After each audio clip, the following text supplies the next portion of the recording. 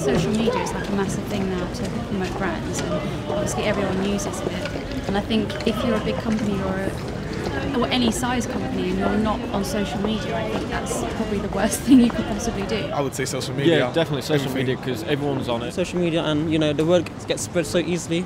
Social media is really important. Just being able to see a brand online, like I said, there being that clarity and openness. I think social media is quite an important tool these days because of that, because it's so interactive.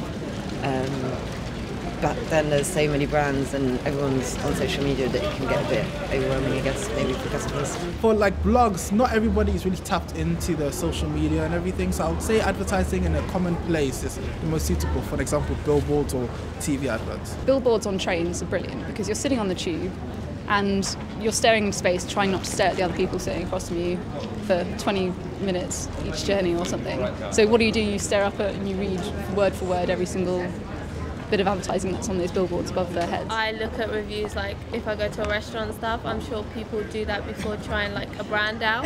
Word of mouth, I think, is the most successful way of branding. So I think really word of mouth and positive feedback from people I know. Word of mouth and just like free samples and stuff like that. You get to experience it for yourself rather than and the trust of your friends through word of mouth.